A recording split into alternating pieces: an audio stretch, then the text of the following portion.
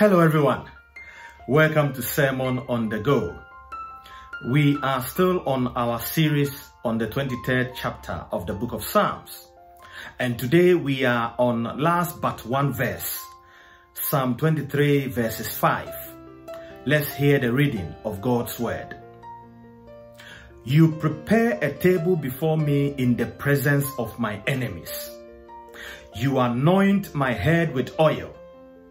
My cup runs over. This is the word of the Lord. Thanks be to God. There are many Christians who go to church or are part of a religious group. But prayers are said by many of them when there is need for it. Acts of joy and happiness is not the daily routine in their lives because it has not become part of their daily living. David made prayer his daily habit. David made prayer part of his daily living. Psalm 23 is a conversation between David, who sees himself as a sheep and knows that God is his shepherd. Because of course, the Bible describes the people of God as sheep and God as our shepherd. Therefore, when we acknowledge God into our lives as our shepherd, when we make God the shepherd of our lives, then God will care for our needs, even as evil forces attempt to sabotage or destroy our destiny.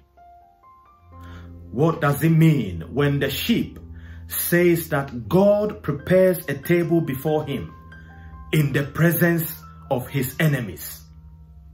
It means that as we are confronted by Satan and surrounded by an ungodly society, God will always sustain you physically and spiritually, and he will give you what you need to have a successful living in his presence.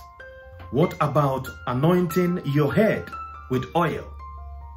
Anointing your head with oil refers to a practice displayed to honored guests at a banquet.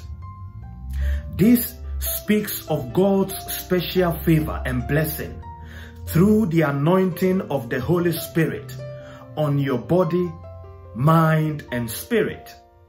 God's provision is as abundant as the banquet offered to a guest by a generous host. This lavish treatment is indicative of the loving care of God for his people.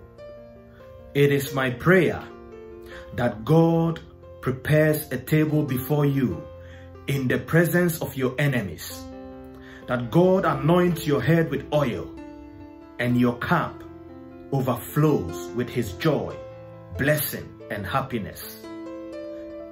Let me pray for you before I leave you.